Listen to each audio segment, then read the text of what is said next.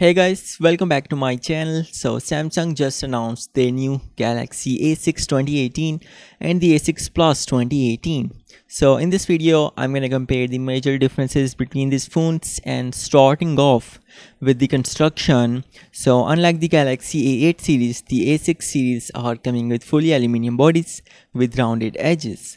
The screen size is 6 inches on the Galaxy A6 Plus versus its 5.6 inches on the A6, and it's long on both handsets, which Samsung calls the Infinity Display. So as for the overall size of these phones, the A6 is gonna be smaller than the Galaxy A6 Plus. As for the bezel size, they are gonna be just like the Galaxy A8 and the 8 Plus, but they're not gonna be as thin as the Galaxy S9. And as for the weight, it's not confirmed yet for both handsets, but they're not gonna be weighing too much. There are going to be on-screen control keys on both handsets for navigation, and the fingerprint scanner is at the back, and both also features facial recognition, and on both the loudspeaker is going to be situated at the right side. For connectivity, we are going to have USB Type-C port on both handsets along with the headphone jack, and at last, both, unlike the Galaxy A8 series, does not have any water protection. The display is gonna be Super AMOLED on both, where the screen resolution is Full HD Plus on the A6 Plus versus its HD Plus 720p on the Galaxy A6. So there's gonna be a difference in the screen sharpness.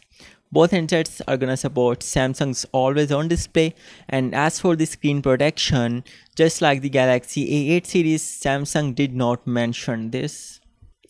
As for the performance aspects, and Samsung did not specify the chipsets right now, but they did confirm the clock speeds, and these two handsets are not coming with the same chipset, as CPU clock speed is different and it's higher on the A6 Plus, means it's definitely gonna perform faster. And as for the RAM, both handsets are coming with 3 and 4 GB of RAM, which is good. The storage options are gonna be 32 and 64 GB on both handsets, and it can be increased via micro SD card.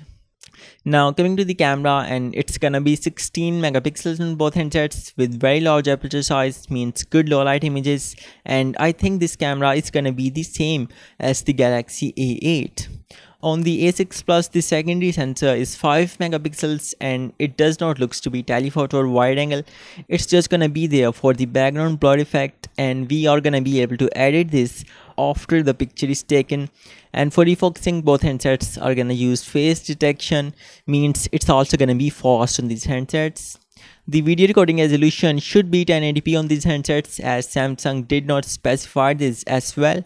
And the A6 Plus is coming with octa-core 1.8 GHz CPU, which looks to be the Snapdragon 450, which is gonna be the same chip as on the Motorola's Moto G6. And the G6 is coming with 1080p video recording at 60 fps. So I hope the A6 will get this feature too. The front camera on the A6 and the A6 Plus is not gonna be the same. The A6 is coming with 16 megapixels front camera compared to the 24 megapixel selfie camera on the A6 Plus. So the selfies are not gonna turn out the same on both handsets, and they should be better on the A6 Plus, as it's a good handset overall. At last, for the battery, and it's gonna be 3000 mAh on the A6 versus it's gonna be larger 3500 mAh on the A6 Plus. So longer backup time on the A6 Plus. And as for the fast charging, it's also not confirmed right now, but it should be the same as the A8 series, which recharges from 0 to 100% in about 1 hour and 40 minutes. So this is it for this video, guys. Let me know what you guys think about both handsets, and I will see you guys in my next video. Peace out.